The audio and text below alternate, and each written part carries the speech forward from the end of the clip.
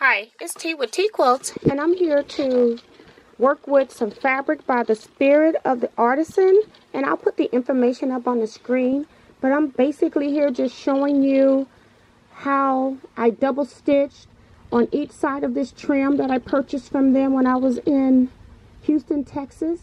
I purchased 2 pieces of this trim, so I made sure I stitched the ends down before I pre-washed, which is what's recommended by them.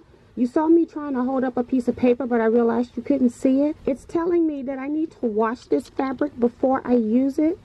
So the wash instructions are: wash first, heavy duty cycle with towel, soap, and fabric softener, trim ends, and then put in dryer.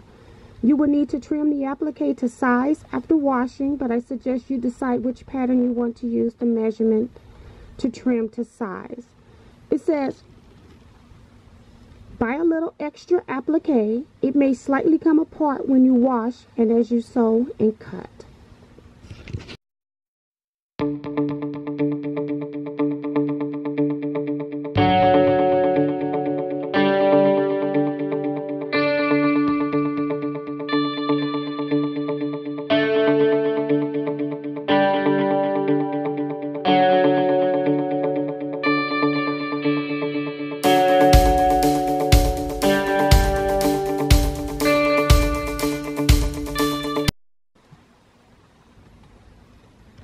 So now I'm at my washing machine. I just pulled the few towels that we needed to wash, and now I'm adding in the applique trim pieces.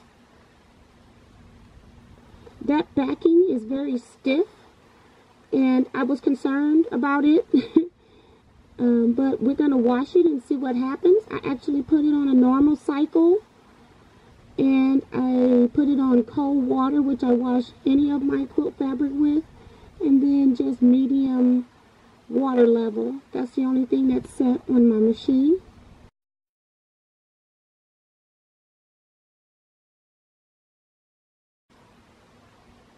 So after it washed, ran through the wash cycle, I then took everything out and put it into the dryer. So I'm just taking out these towels that I had in there, and then I'm going to show you how the trim looks shortly.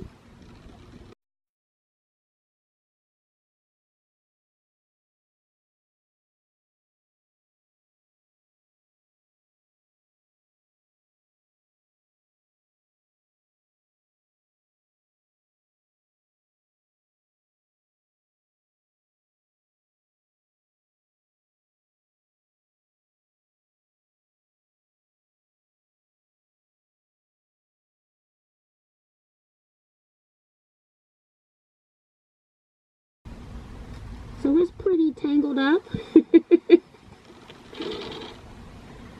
especially the piece that's 1.5 yards. That piece is really bad. The purple didn't seem to have as much threads to take off.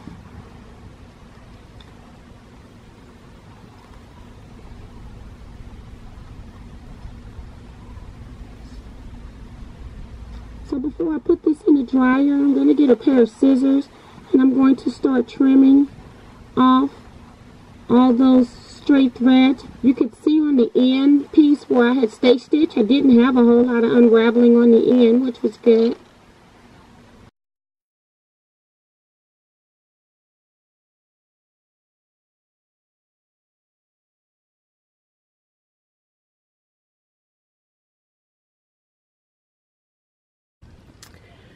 Okay, quilters, it has actually been a few days, maybe almost a week since I've last worked on this. It's actually Christmas Eve. As you can hear from my voice, I'm still not better, but I do want to go ahead and finish this. I want to make a quick tote, just going to be a basic tote, just so I can give to my sister-in-law. Actually, I'm giving it to my brother because he's going to give it to her. I'm going to wrap it as a gift for him, but it's for her because he would normally pay for it anyway. But I wanted to show you what came out of my dryer. I got some more lint, so the lint that I showed you earlier plus this, these strings were attached to the pieces here, not the lint from my dryer, but these pieces were still attached. So I don't know if they were attached from the washing and I just didn't see it, or if they also occurred during the drying process. But you'll know how much it's going to do that. Here, this purple piece, I actually purchased a yard. And then on this yellow, red, black, and orange piece, I actually purchased a yard and a half. So I'm going to see, I'm actually holding the camera because I don't have it on a stand. But I am going to see if I can measure this to see how much did it shrink. So bear with me with the camera here. So I'm going to start with this purple one because it's supposed to be a yard. And I'm not sure if they overcut or undercut. So there is no telling. They could have given us more knowing that it was going to shrink, because I am actually at 37 inches and it's already been washed. And do see my double stitching that I put on the ends before I washed, and then this basting stitch here was already included. Then on this one here, I actually purchased a yard and a half. So this one should go to 54 inches on the mat.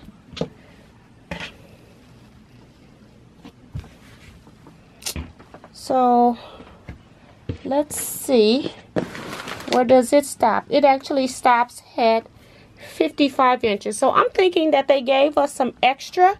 So I really can't tell you how much this shrank. I will show you the wrong side of this one. You can kind of see how it's been pieced. Some of the big chunks are still left in there. But this was very wiry, like very stiff before I washed it, and now it's very, very soft. So I'm just going to make a basic tote bag with this one here, because my sister-in-law wanted an orange and red bag, and so at least it has the orange and red in here. She wanted something bright, so I am going to use this orange fabric as an accent, as well as this fabric. So again, this is going to be very basic. It is actually Christmas Eve. It's 11 o'clock p.m. and I've been sick and I've been trying to cook.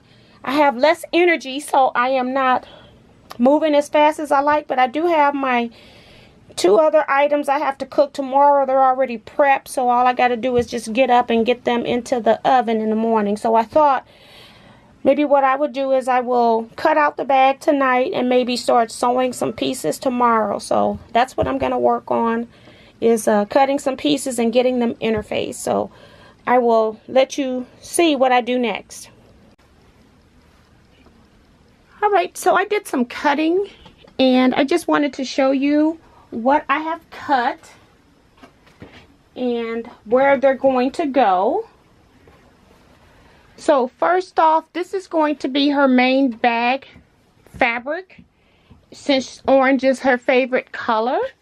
And I cut this 18 inches wide by 30½ inches long.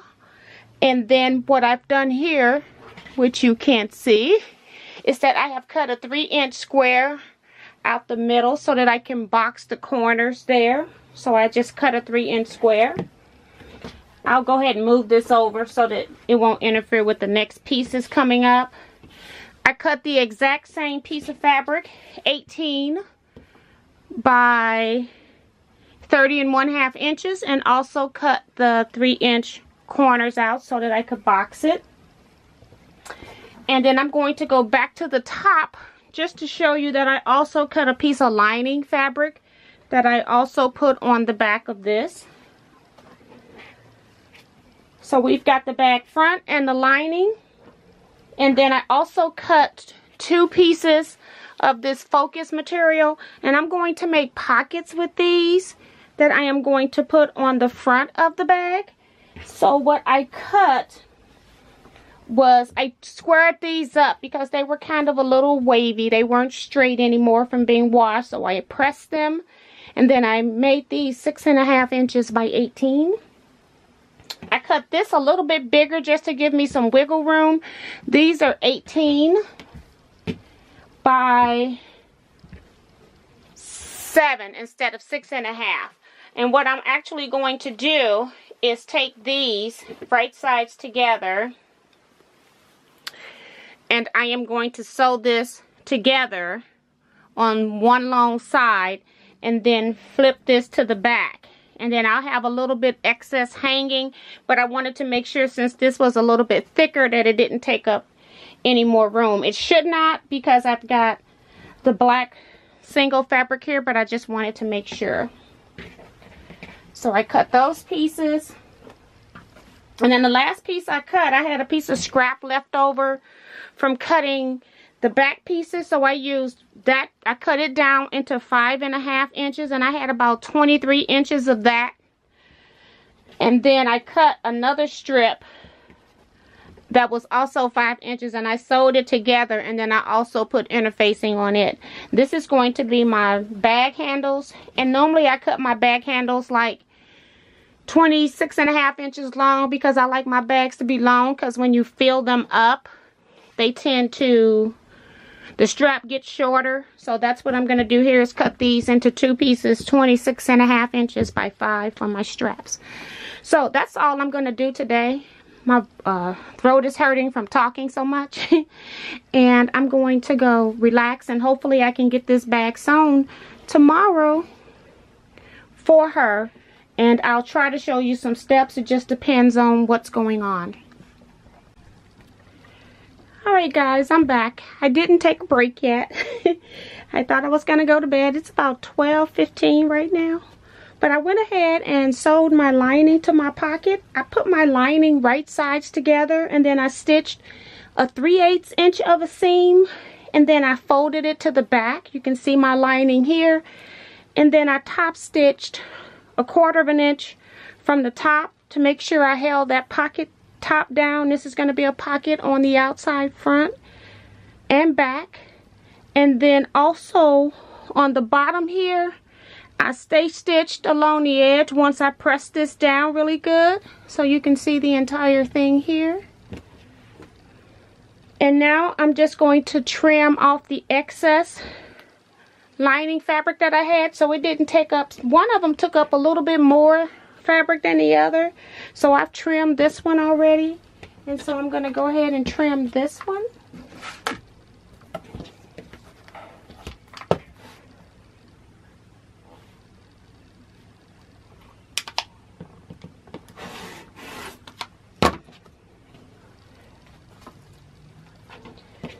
Alright, so I got those 2 pieces ready to go on my bag. I want to make sure that I keep track of what's the top, the 2 top pieces, because it does matter, because I've got that top stitching on the top. And then here is my bag top, and I'm just going to go ahead and open it out, because I want to now place my pocket. And I'm going to place my pocket, let me get a smaller ruler. I'm going to place it about 3.5 inches from the top. Please note that I don't have a pattern here. I'm just making this up. So if my pattern is placed right here, that's about 3.5 inches from the top for my pocket. Maybe I might want to put it at 3 inches from the top, so it's not as close to these bottom corners here. But I think that's a good spot. So what I'm going to do is take some pins and put a pin right here and a pin over here. And then I'm going to flip this over on those pins, but I'm going to go up like 1/4 inch, because I'm going to be stitching on that line. So about 1/4 inch up, and then I'm just going to go ahead and repin that, hoping you can see that. And then over here I've done the same thing, where I've got it about 1/4 inch away from the pin, and I'm going to pin that.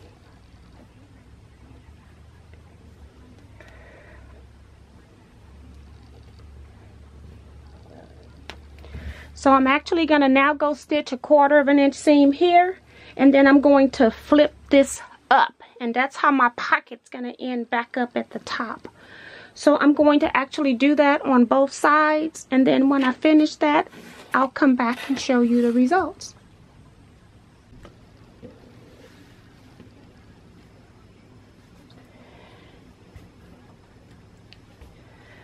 Alrighty, I'm back, and I have sewn my seam here 1/4 inch from this raw edge here, and then I went to the pressing station and I pressed this up so that it's nice and flat.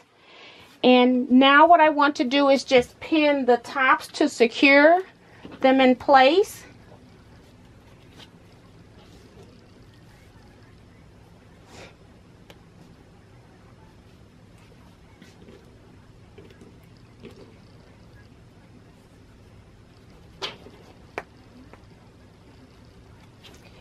And then next what I'm going to do is I'm going to go and stay stitch right on top of this black, real close to the edge. And then I'm also going to make some straight lines where I can stitch down to make some sections for my pockets. This is the pocket top. And so now I want to put some lines here so that I can section that part off. And I've already done it on the other end so I could show you.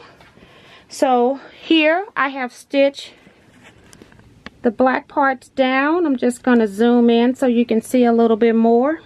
So I have stitched all along this bottom, the whole 18 inches. And then I just came in 6 inches. You can pick whatever size you want. It doesn't really matter. I just like to make it so that I know I can get my hand in it. So I just sectioned this into 3 6-inch pockets because this is 18 inches. And on the other side, I may add another stitch line about 1 inch away in the center so that I can add like a pocket if she wants to clip a pin here. Then it has a little bitty space for a pin to hang. So I'll just do that on one side. But I will, after I finish that step on this other side, that's when I'm going to put this bag right sides together, and I'm going to stitch both side seams. So I'll do all of that and I'll come back and show you my next step. Okay, I'm back, and I have my bag here where I have sewn a 3/8 inch seam down both sides. And the next step after that is that you can press this open if you want. The seam allowance is here, but for right now I'm just going to go ahead and finger press this open. So I'm going to finger press that open, and then this seam line I'm going to put on this press fold line, and then I am going to pull up these raw edges so that I am finishing off the bottom portion of the bag. Again, this is where I cut that 3-inch square out. You can cut your square any size you want. If you want a bigger gusset, I'm putting a bigger bottom base on here. So her bottom is actually going to be approximately 6 inches on the bottom. And then once I get this pulled off here, I will pin this, and then I will go ahead and stitch 1/4 inch seam on this side. And I've already done that on this other side, so you can see what I did. And I actually did that stitching twice just to reinforce the bottom of the bag. So yeah, I will go ahead and do that to this side. And then I'm also going to go ahead and do the same thing with my lining, except that my lining will not have any pockets. It's just going to be plain as I'm making a basic bag because I don't have time. And so I'm going to go ahead and do that lining, and I'm going to do the exact same thing, except that in the middle on one of the sides, I'm going to leave about 3 to 4 inches unsewn, so that I can turn the bag when it's done. But we'll get to that. I'll just show you that because I'm going to go ahead and sew that as well. Okay. Alright, I'm back, and I have my bag that I have sewn and my lining, and so both my bottoms have now been sewn. And I'm just going to temporarily flip this out just so you can see it.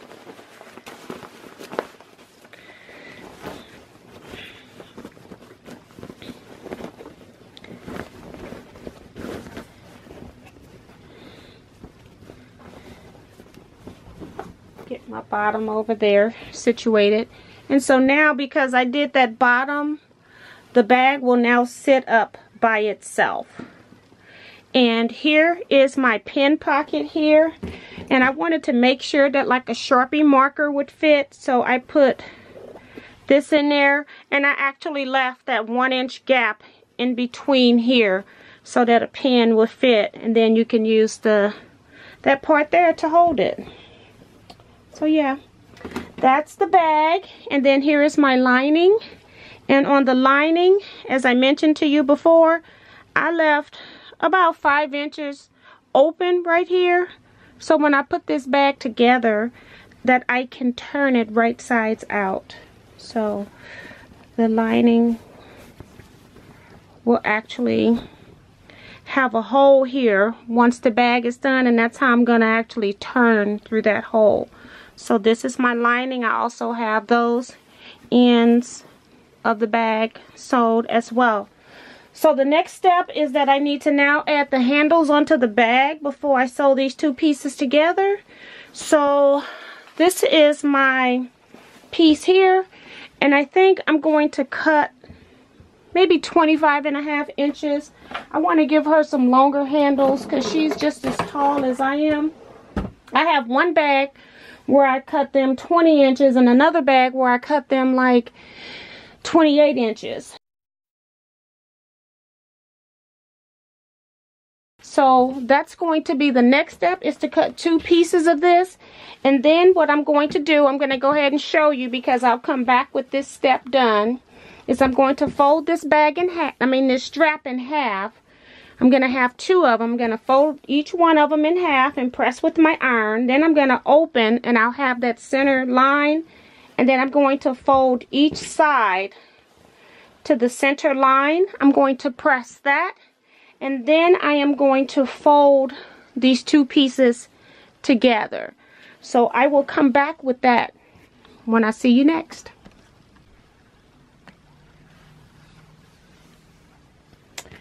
Alright, I am back, and I have my straps.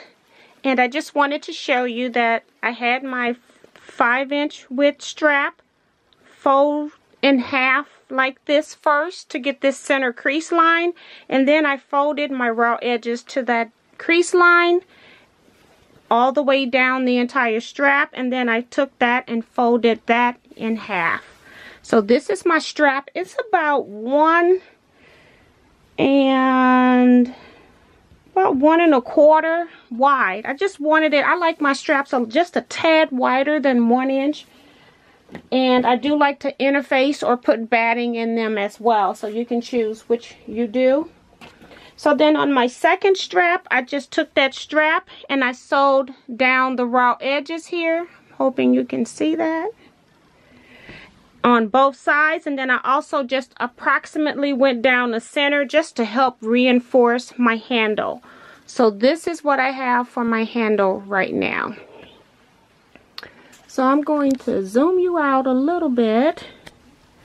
This is my scrap I had left over.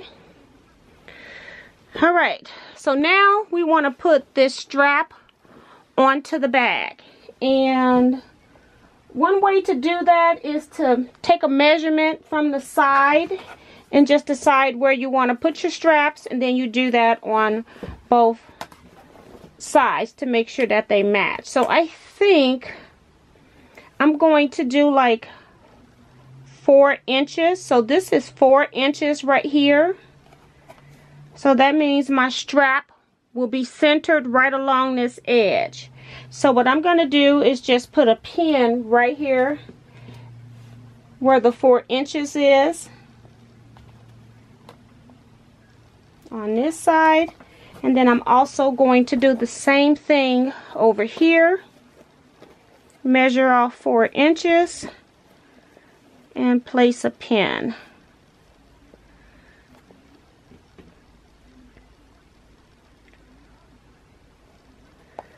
And then once I put this strap on, I will just use this strap to measure where it goes on the other side. So I'm on one side of the bag. It doesn't matter which side you're on. I've got my strap. You want to make sure that you don't twist your straps when you're putting it on. You don't want it to be knotted. So I want to put my right side onto the bag, right side facing right side. You do have a stitching line to tell you what is right side and what is not, your bobbin thread. And so I'm just going to center this on that pin, which is my approximate center, looks like, where I did my stitching. So that's really good. And then I probably put a few more pins in here just because I want to make sure this stays in place. And I see I did not cut this thread. I'll cut that before I sew this because I don't want it to show afterwards. So making sure that my strap has not been turned, I want to now center over on the other side. Right at that pin.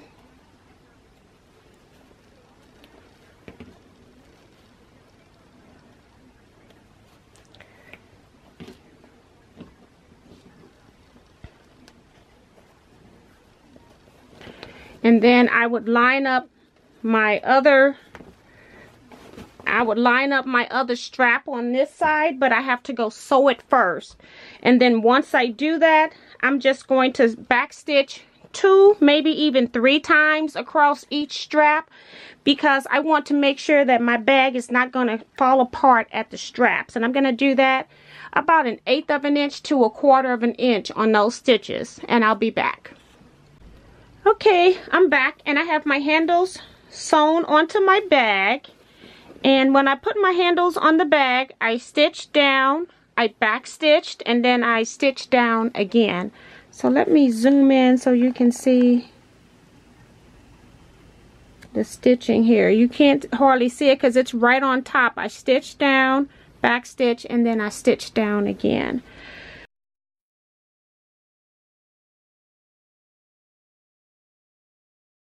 I'm going to turn my lining to the wrong side. Let me zoom you back out again. And then I have my side seams. So I am actually going to put my bag inside of my lining because I want right sides together. Want to make sure we tuck in the handles and everything.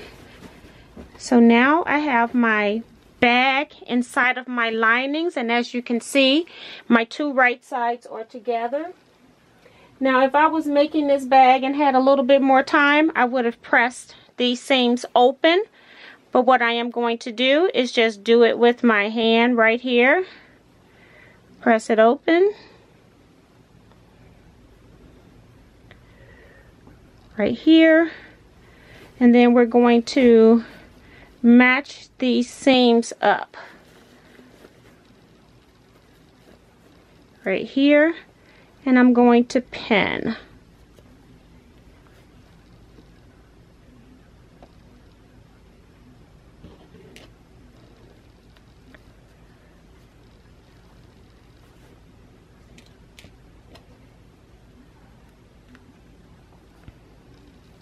I am going to go to the opposite side and do the exact same thing on the other side.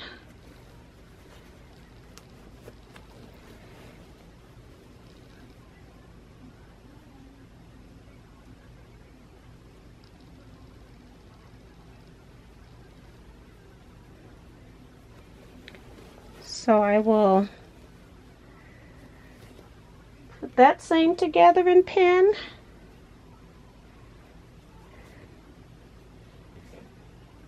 And I put 2 pins in just in case one falls out. I've got the second one as a safety.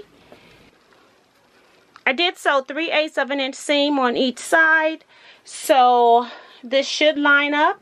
And if not, then you're going to make sure that you make these two fit together. So I'm just going to put a pin on either side of this handle for right now.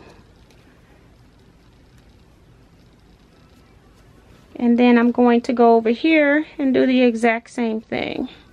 So just want a pin to make sure everything's gonna fit before you start sewing and it does not fit. Move my pin cushion down.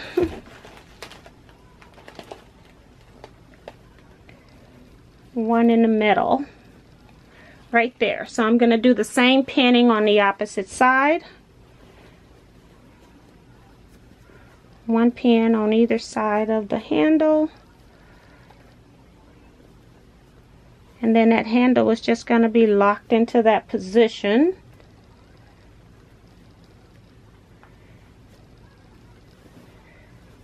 Do the same thing here.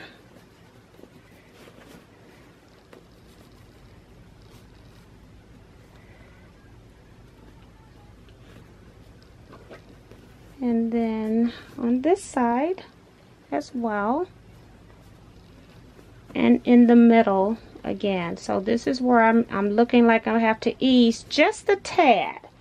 So since this side needed for me to ease, I'm just going to go ahead and put in a couple more pins, one on either side of the easing, to make sure I don't have any issues when I get to my sewing machine.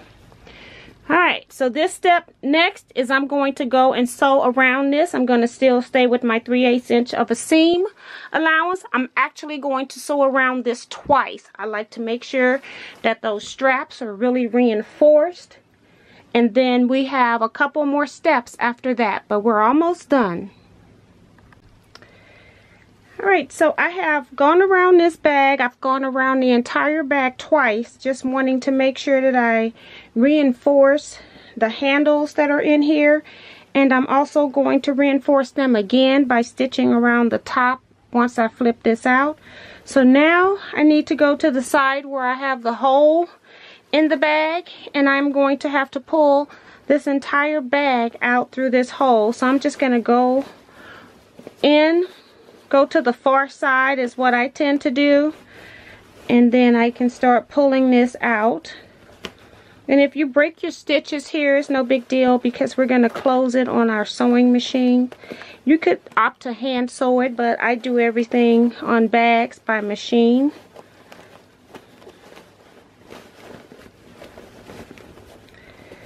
And so I want to make sure I get my handles out. There they are. And now I have my liner here.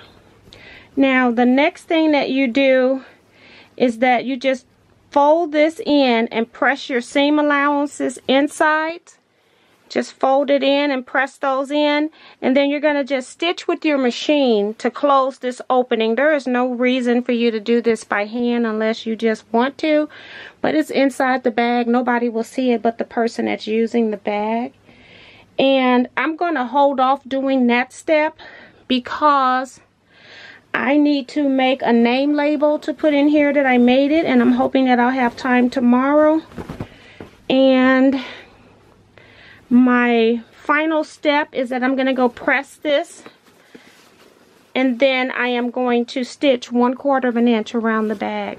But I'm going to stop now. It's actually 1:50 a.m. on Christmas Day, so belated Merry Christmas to everybody. By the time you see this, there's no telling when it will be. But I'm gonna stop on this for right now, and I'm gonna go to bed because I'm really not feeling well, but I do want to get this gift made. So I'll be back. Okay, it's the next day. I got up this morning and I finished off the bag. I actually have the stitching that's 1/4 inch from the edge. I just did that once, and because I put a 3/8 inch seam when I sewed around the top part before I turned, that 1/4 inch also catches the strap in the edge. So this strap now has 4 rows of stitching to keep it secure in this bag. And then I did on the inside just take a piece of muslin fabric, or piece of fabric. It's not muslin, but I just wanted to write a label on here. I got a little close at the top there, but she can still make it out. But I just wanted her to know that it was made by me. And this is her bag. So I will see if I can take some pictures that's showing better than my camera is showing, but I doubt it. But I'm in a hurry. It's actually Christmas Day and I need to get this wrapped, so I'll do what I can. So thank you all so much for watching. I hope you make a bag like this and learn how to use like some kind of focus fabric to be the decorative element of your bag.